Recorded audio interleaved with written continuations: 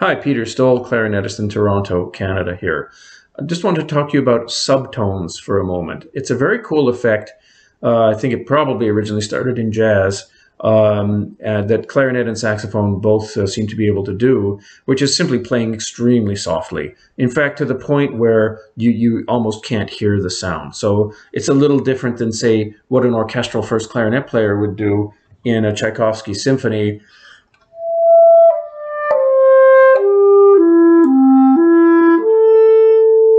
That's written 3 pianos to start, but I was just talking the other day at the principal clarinetist in the Vancouver Symphony doing a presentation for some of my students at U of T, the university here in Toronto, and I asked her about that solo, and she said, "Yeah, I mean, there's a limit. You have to actually hear it, right, and project it out."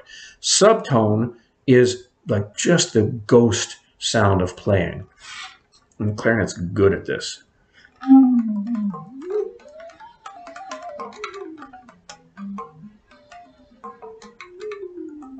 I don't know how much you can even hear of that. I don't know. I'll have to see how much that came through on the video.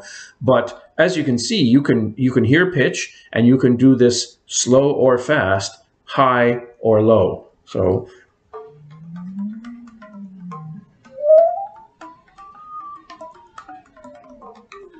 I wouldn't do extreme altissimo. I don't know how to do subtone high C. Now you see, you start to hear sound there. It's a little hard to control, but like up to a C, up to an F.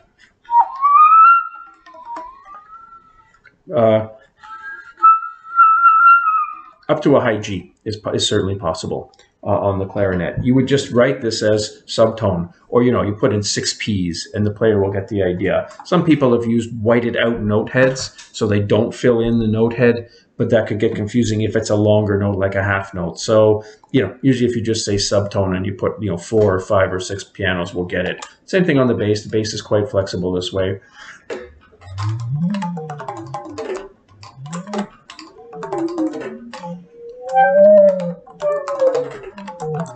Probably the same thing up to a high G is possible here. I wonder if you can play the Mozart concerto like this.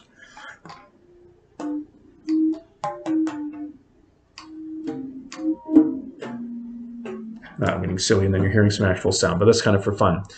One other possibility, by the way, is to go really subtoned, to go below actual sound. Like I'm still blowing and making a kind of sound with that.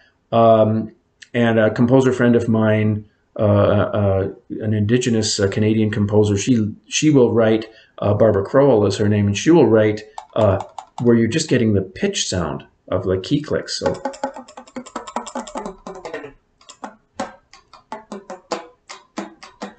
but that's more of a key click thing. So I think for me, subtone actually involves blowing through the clarinet and making those really cool, super soft sounds. And that's a thing we do really well all over the range of the instrument. I'd say up to about that high G on both bass and clarinet.